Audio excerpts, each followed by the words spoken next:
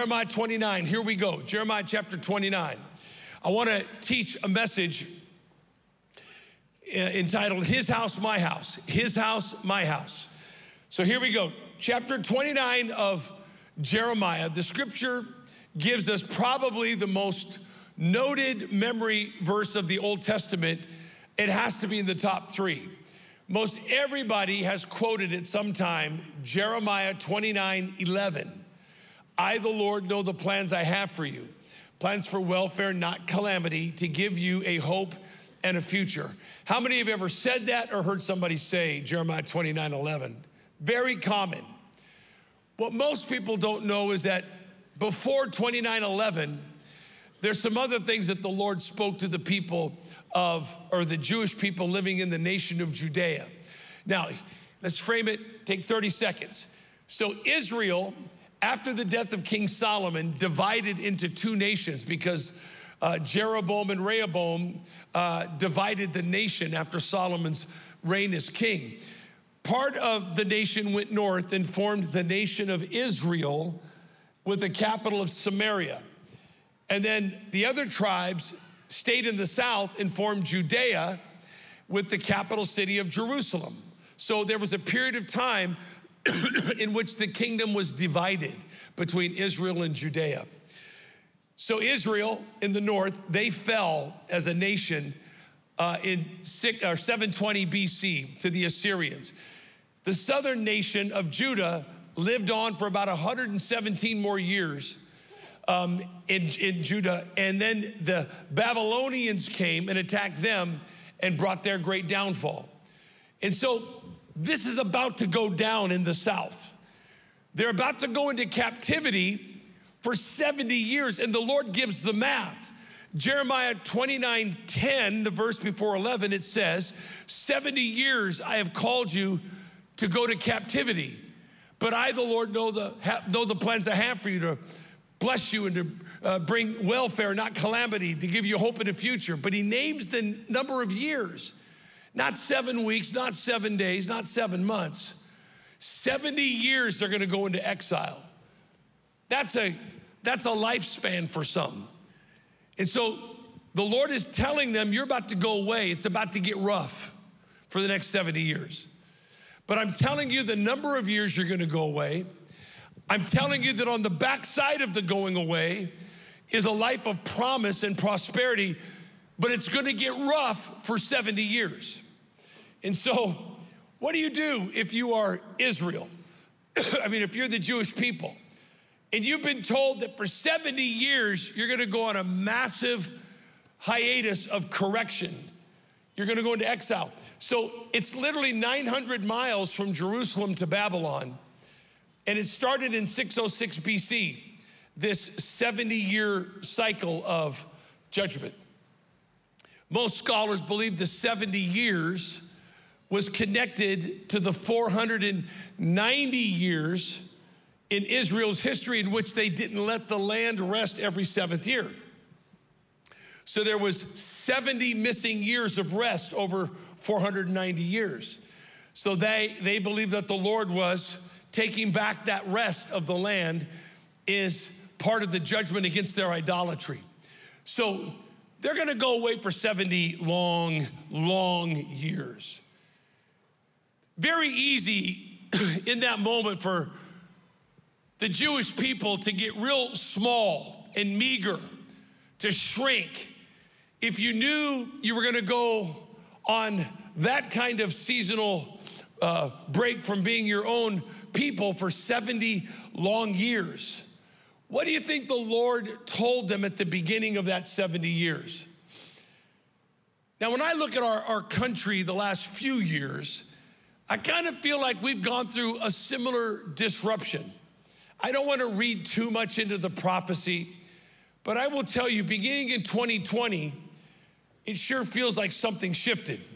As a matter of fact, I heard one of the great Bible teachers of my life, his name is Cy Rogers, in 2016, tell a group of pastors, there's about 1,000 of us in this room, and he took us on a journey backwards, and he said every 90 years, there's a global event. He went all the way back 500 years in 90-year cycles in which there was a global event. And in 2016, he said the last one was in 1930.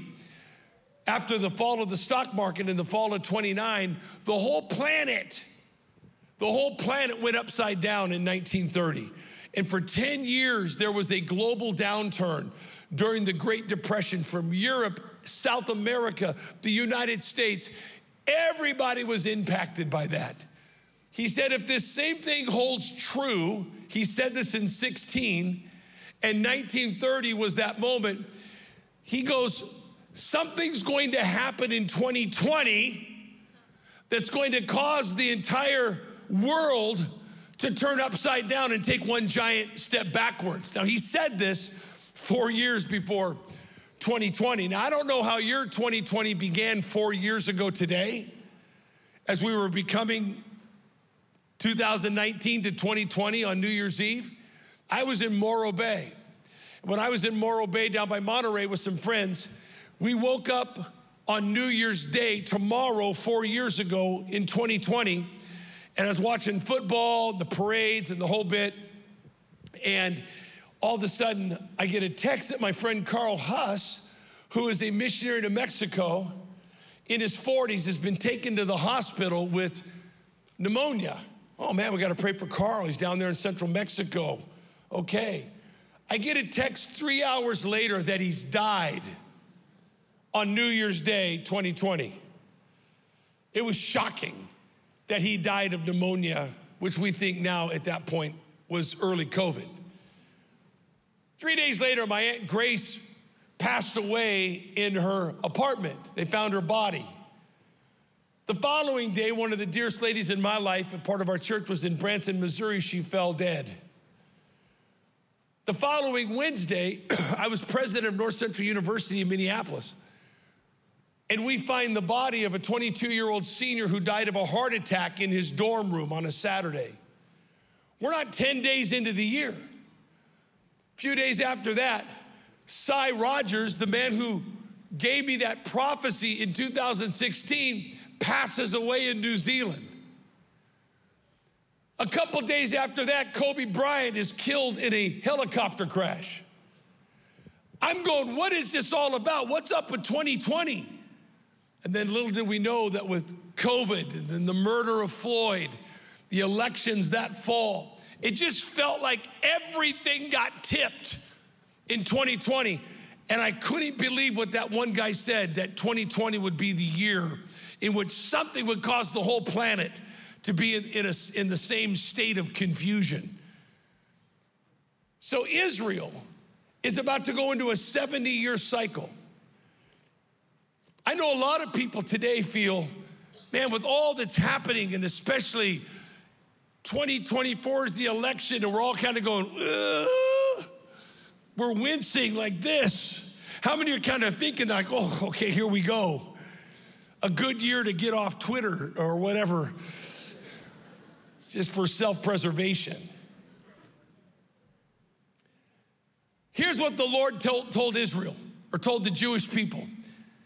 In verse 4, it says, this is what the Lord of heaven's armies, the God of Israel, says to all the captives. He is exiled to Babylon from Jerusalem. Build houses and plan to stay. Plant gardens and eat the food they produce. Marry and have children. Then find spouses for them, that you may have many grandchildren. Multiply. Do not dwindle away. What a great Bible word, dwindle, dwindle, dwindle. He's telling the Jewish people, I don't care what your surroundings, what the circumstances are. This is no hour to get meek and to get small. I want you to increase. I want you to plant gardens. I want you to build houses. Hope City, this is your first prophecy for 2024. We cannot live meek, mild, and we cannot withdraw in this hour, friends. We've got to build the house. We got to plant the garden. We got to get married. We got to have kids. We got to see our kids have kids. We got to give them names and find them spouses. We cannot dwindle away. We must increase. No matter what the world around us is doing, somebody give the Lord an amen. Cannot dwindle. We must increase, friends, in this day and age. I don't know about you, but there are many times I feel like getting kind of small and withdrawn, and just when it all passes, wake me up. He said, I want you to plant your gardens and build your houses. I want you to get married. For some of you, that's a word from the Lord.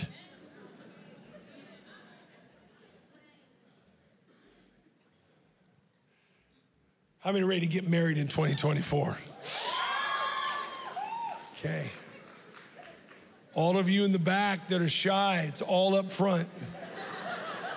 It's where all the energy is, right here. How many want to have some children? Somewhat of reserved right there. How many want to have some more children? Okay, you see it kind of went down a little bit. How many want to find the spouse for your child? That's what I like in this, because I'm going to find the spouse for my kids. But we are told to increase and not to dwindle. Now watch, let's jump ahead 70 years. 70 years they lived there, and then after 70 years, a new king, King Cyrus, he becomes the king of the Medo-Persian Empire, which takes over for Babylon. He understands the 70 years that have been assigned for the Jews. Now he tells them to go home.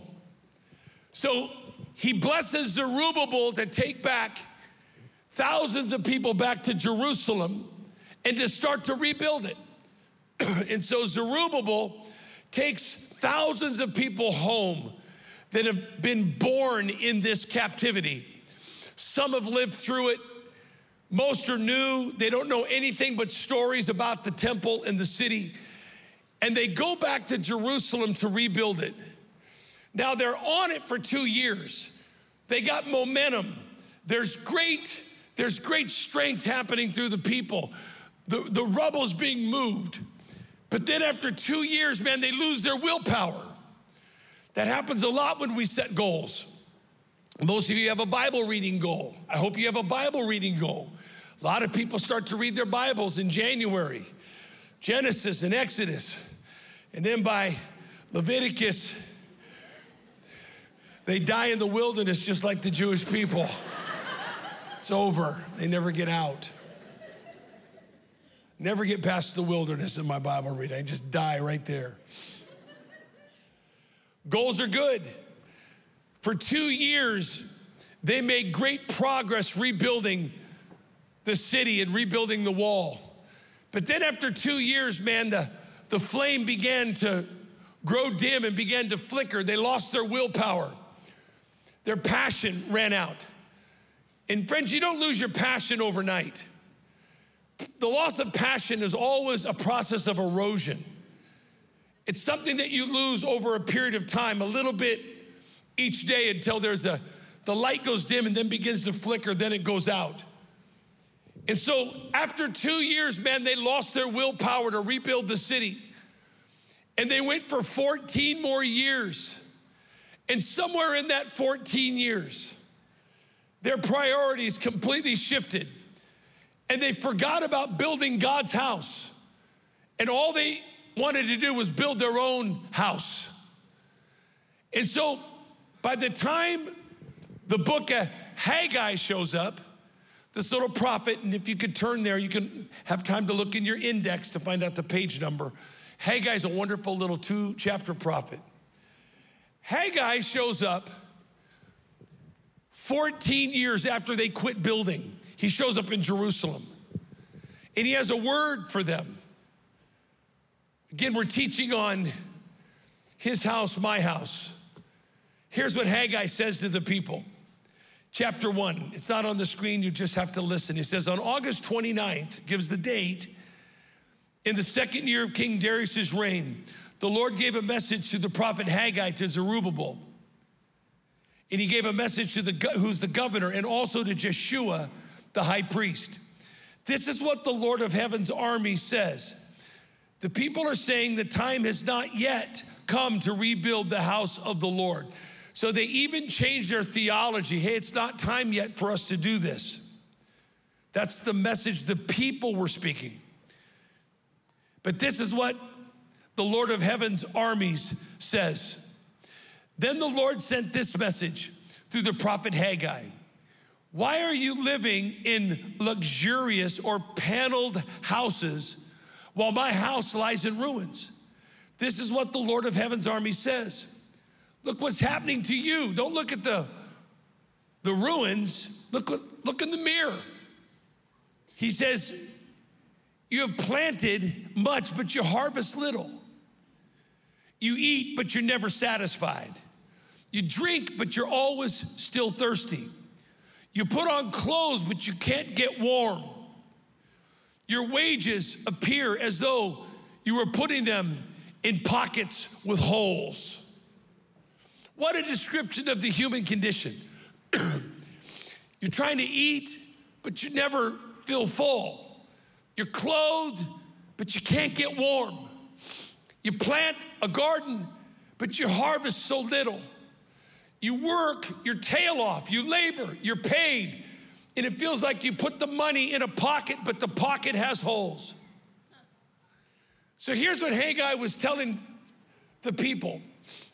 Somewhere when you went back and God was restoring this city under your leadership, you got off to a great start for 2 years.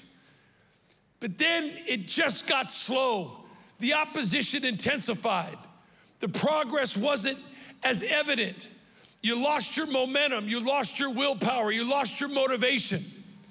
Somewhere along the way, you shifted from the priority of his house to solely the building of my house. Now, I want to be clear about this. The Lord said, you're living in luxurious or paneled houses. Now, for those of us, again, from the 1900s, we remember what paneling is? Remember paneling? Does anybody remember what paneling is? Man, this is the wrong crowd. 8 o'clock, they knew everybody. Yeah, I like paneling. Paneling to me in the 70s was not a sign of luxury. That was not a sign of luxury. But they lived in these homes with the finest materials. And you are pouring every ounce of who you are into your own luxurious lifestyle. Now, the tension we have in the Bible is this. Is my life about his house or is it about my house? Now, the Lord told Jeremiah, through Jeremiah, go plant gardens, go build houses. So the Lord is not against you and I building a house. Here's the problem, is that somewhere along the line, they solely committed their lives to only building their luxurious house and completely neglected the house of the Lord. Here's the way God wants us to live our life. You see, he has the power, friends, to build 2 houses. He has the power to build his house, and he has the power, gives me the power to build my house. As long as I put his house first. It doesn't mean I put my house on hold. Friends, we started having babies when we were 19 and 20, and we have 4 of them now and 11 grandkids. I've had to have a house to live in, but I've been in the ministry. I've had to lead congregations in the building of the kingdom of God, which is his house. And when I've placed the priority of my life through my tithing, my giving, my time, my talent, and my treasure, and put his house first in my life, at the very same time, he spills over his power and his blessing in order for Karen and I to be able to build our own house. There's nothing wrong with building your house. You just can't build your house at the expense or the neglect of God's house or his kingdom. This is not just about a physical house, friends. This is about the dwelling place of his kingdom, the dwelling place of his presence. And it takes focus and commitment and intentionality to build a place of presence in the city of Houston. It's not going to happen casually. It's going to happen when people full of the Holy Spirit maintain a high level of energy and focus and willpower to build his house. And as you build his house, he builds your house. When you build his house, he builds my house. These things are not competing entities. So the people of Judah, and they've been stuck in quicksand for 14 years. Their priorities entirely shifted. They even changed their theology. The Lord says this is not the time for his house. Garbage. They're just accommodating their own lifestyle. And Haggai shows up. And he says, man, don't look at the house. Don't look at the building project. Check out your own life. How's that working for you? You're so consumed with the luxury of your own life. But you don't really feel warm, do you? You don't really feel satisfied, do you? No matter what you drink, you're always thirsty. No matter what you plant, you're harvesting little. And no matter how hard you work, it feels like there's holes in my pockets. Something's not working in this equation. And Haggai didn't say, abandon your house. He simply said, put my house back as your first priority. And then watch me build. You build my house, watch me build your house. I will bless your house. I will grant your house favor. Stop fighting between his house and my house. All the Lord wants is that his house comes first. His kingdom comes first in my life. It's what I seek first. It's what I run after with all my soul, my heart, and my being. You know, giving, being generous with tithes and offerings, being generous with time and talent, being generous with fastings and prayer, being generous with worship. Lord, I'm here to build your house so there's a dwelling place. And then once you've offered it to the Lord, friends, let it go. I did a stupid thing a few years ago. I was sitting at my desk. I was getting ready for my taxes. And I get all my forms together, and I had all my giving records for that year that I put in, the places I gave to. And I believe I would still give all of that even if I didn't get a tax deduction. I tell myself that every year. But I still apply for the tax deduction. And so I did something really stupid. I looked in there, all my taxes, I keep records for 25 years. I pulled it out, and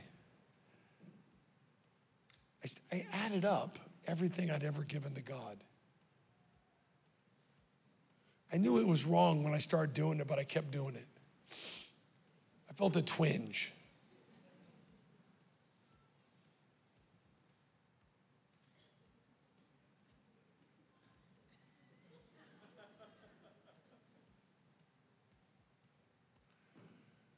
It was becoming very impressive. And I added it all up, and I felt the Holy Spirit said, what are you doing? I'm adding up everything I've given you. He said, was that a sacrifice? Did you offer that as a sacrifice? He said, when they brought a sacrifice to me, in the scripture, it would be burnt. And it would become smoke, and it would become an aroma, or it would become ash. And the dumbest thing I've ever done is I sat there and I tried to gather up all my ashes and put all my ashes back together and tried to get back all the smoke and all the aroma of 25 years of giving to be impressed with myself And I felt the Holy Spirit rebuke me and said, once that's given to me, it's a sacrifice that becomes smoke and aroma and ash. You can't go back and reconstruct and put all those ashes back together. Don't do this. You gave it to me, it's gone. It's for the kingdom. It's a sweet aroma, let it go. And I will never do that again, and I hope I didn't give you the idea to do the same thing. Generous with our time and our treasure and our talent, so that the house of the Lord is not in ruins. Because we go, if I focus on his house, what about my house? And the whole premise of this prophecy is that the Lord has the power to build your house if you will focus on building his house. It's not a trade-off, friends. And when the governor and the priest heard this, something happened. Because you would think after 14 years, man, they would lose their ability to feel. But they heard the prophecy. And the Bible says, so the Lord sparked the enthusiasm of Zerubbabel, the governor, and he sparked the enthusiasm of Jeshua, the priest, and the enthusiasm of the whole remnant of God's people. And they began to work on the house of the Lord on September 21st. Now, the Bible says that the prophecy was given August 29th is when he spoke that. So within 3 weeks, on September 21st, within 3 weeks, all of that sluggishness and stale activity of God's people had jump-started into this new movement, this new momentum, this new power, friends. I pray the same for Hope City this year. So here's your standard, not your goal. Say, Lord, I'm committing in 2024, I'm going to build your house.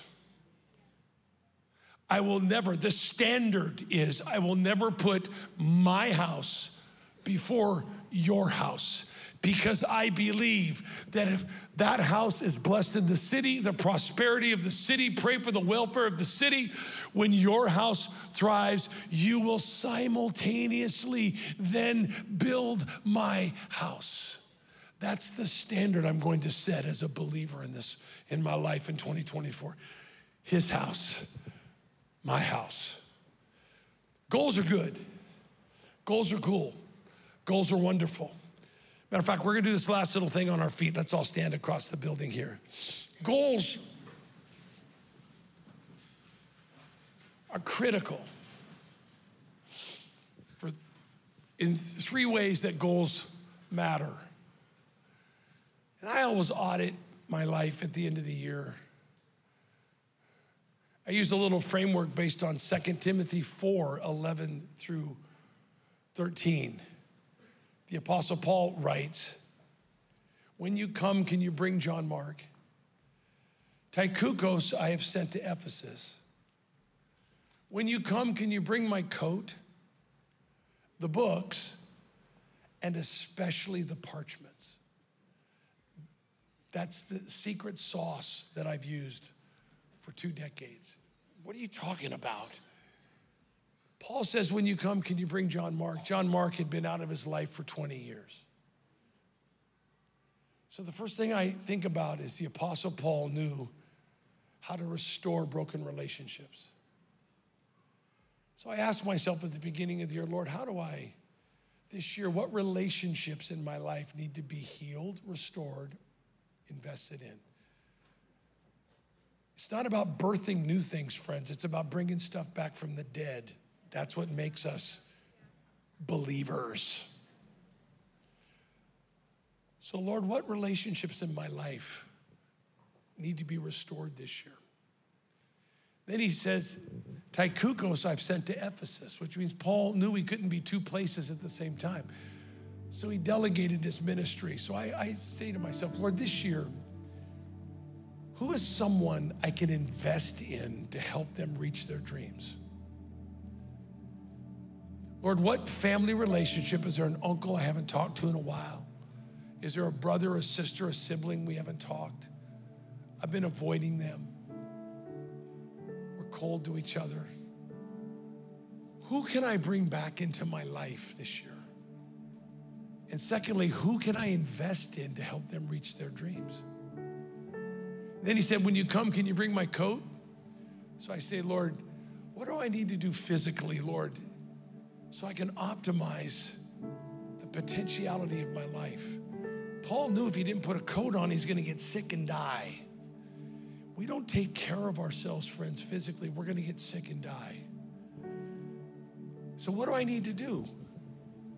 Yeah, it's about the scale, and it's also about your blood work getting done and making sure you're, like my A1C got really high this last month, highest in my life. Pre-diabetic.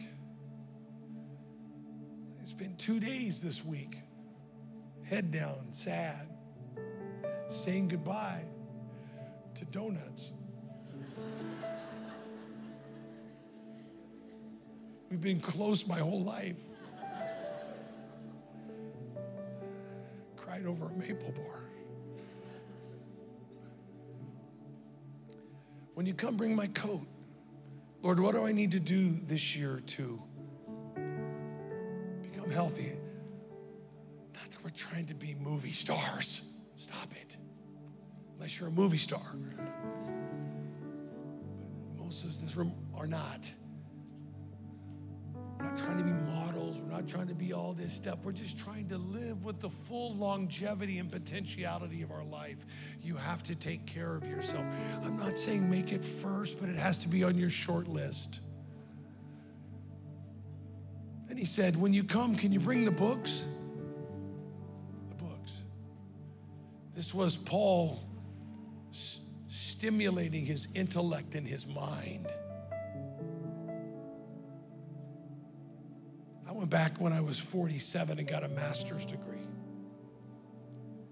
Pretty exciting, yeah. And I parlayed that and just went on and finished an in-person earned doctorate, PhD from Gonzaga University, got a PhD. Became a university president. Just semi-retired from that role this last year after 6 years. And now I was invited to do a postdoctoral fellowship at Princeton. So pretty cool, huh? Yeah. I got a 1.85 throughout college when I first went as my undergraduate. I didn't tell you that so you could applaud my achievements. I got a 1.85. Yeah, somebody cheer the 1.85. Someone says, is that bad or good? It's bad, folks. GPA bad right there. I never thought I had the chops intellectually in my life because of those early false stops I had, false starts I had educationally. That's a word from the Lord for some of you in this room. Okay? He said, when you come, bring the books. So I said, Lord, how can I improve my mind this year? How can I grow my vocabulary, Lord? What can I do to develop professionally this year? And then the last thing Paul said in 2 Timothy 4:11-13, he said, and when you come, can you especially bring the parchments? Friends, this was the sacred scripture, different than books.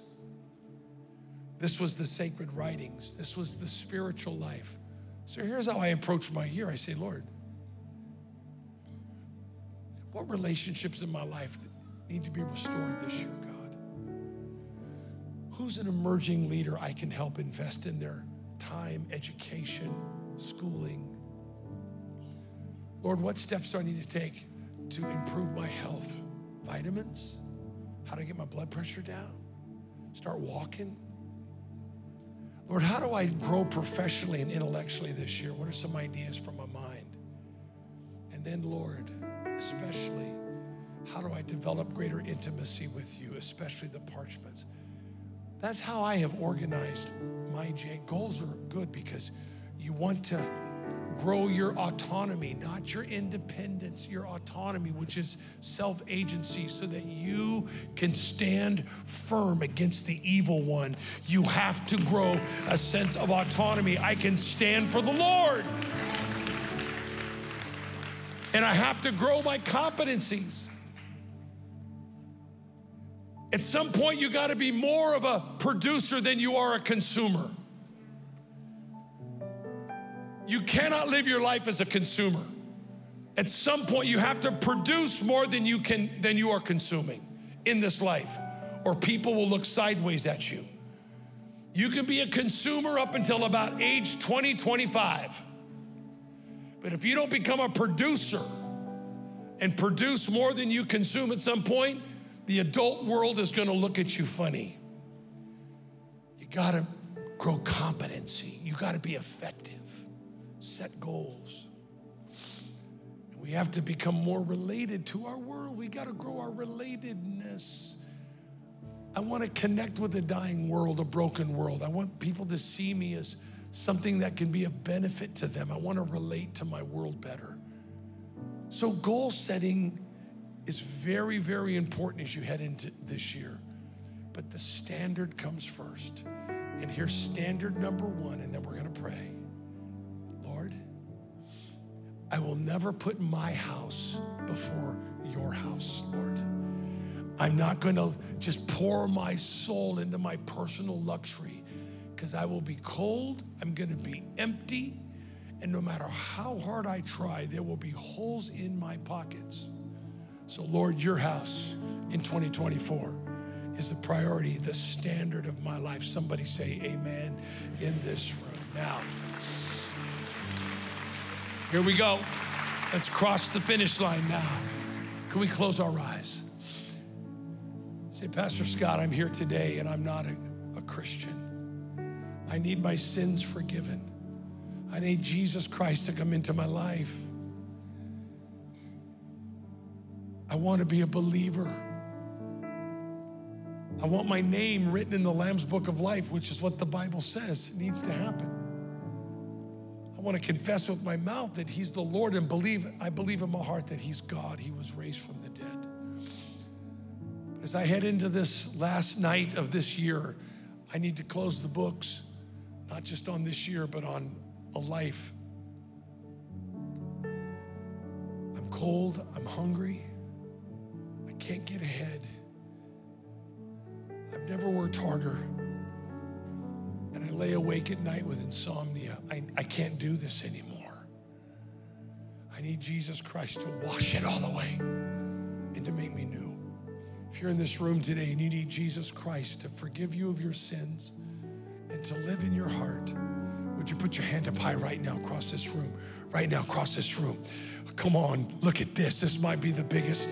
And oh, wow, there's a lot of people. This is it. Keep it up, keep it up, keep it up, keep it up. We're going to pray a quick sinner's prayer, and then Pastor's coming. Jesus, I just thank you, Lord. Okay, pray this with me. Dear Jesus, come into my life. Forgive me, Lord, for my sins. Heal me, Lord, from the hurts. I believe, Jesus, that you're the Son of God. You died on the cross. You rose from the dead, and you live forever. I believe, Jesus, that you defeated Satan and you reign eternal. Fill me, Jesus, with love and hope and a new beginning. It's a new day, Lord. Thank you for being good to me. Thank you for loving me. I am yours, Jesus, for the rest of my life. Hallelujah. Everybody said amen and amen and amen.